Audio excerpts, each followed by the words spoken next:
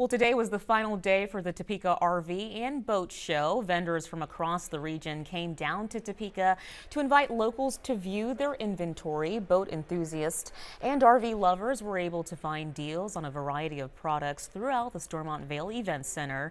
Josh Smith, the sales manager at Sportsman's Outfitter Marine, was excited by the turnout.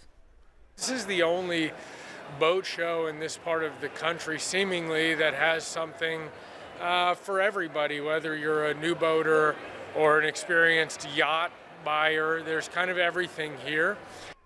And even though the show has ended, there are plenty of other events happening at Stormont Vail, and we have that link on our website.